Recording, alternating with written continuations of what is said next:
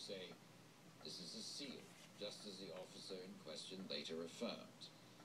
I want to bring in Paul Robertson here. Paul, is that true that this could be a seal? Yeah, seals' eyes reflect light that way. They bounce off of reflective cells in the back of the retinas, which gives that glowing effect. The reflective layer is called the tapetum lucidum. It helps them see in low light environments in deep water. Officer Greenwood. But I would offer that the animal in the footage seems to have a pronounced sagittal crest, the noticeable ridge on its skull, and I don't know of any seals that have such a prominent skull ridge. Officer Greenwood, any response to this?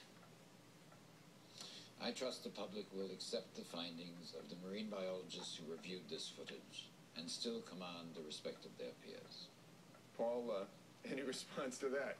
I'm curious what marine biologists would actually believe that's a seal.